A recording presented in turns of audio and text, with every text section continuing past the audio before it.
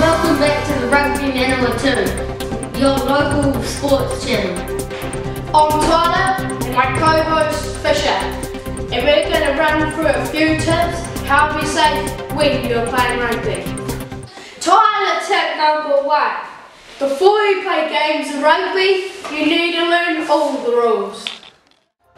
When the ball goes into field play, the opposition team is normally awarded a line out. An exception is after the ball is kicked into touch from a penalty kick. You can also do a quick passing when the team that was awarded the penalty throws into the line out. Crouch, touch, pause, engage. Teams can be penalised for causing the scrum to collapse and for not putting the ball into the scrum correctly. A scrum is most commonly awarded when the ball is knocked forward or passed forward, or when the ball becomes trapped in a ruck or maul.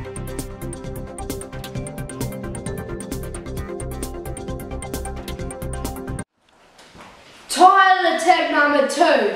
Make sure you always wear a mouth guard. Why is a little rubber mouth guard so important, Tyler? Who needs them? It is one of the most important things for rugby, because if you didn't have a mouth guard, you could get knocked in the teeth and some could fall out. Or you could get knocked out from not wearing a mouth guard. And that is why a little rubber mouth guard could make a big difference. It could be life-changing. Tyler, tip number 3. Make sure you always know how to tackle safely.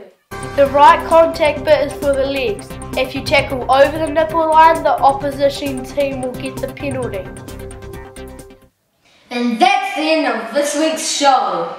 So remember my tips. Number 1, always wear a mouth guard. Number 2, always learn the rules.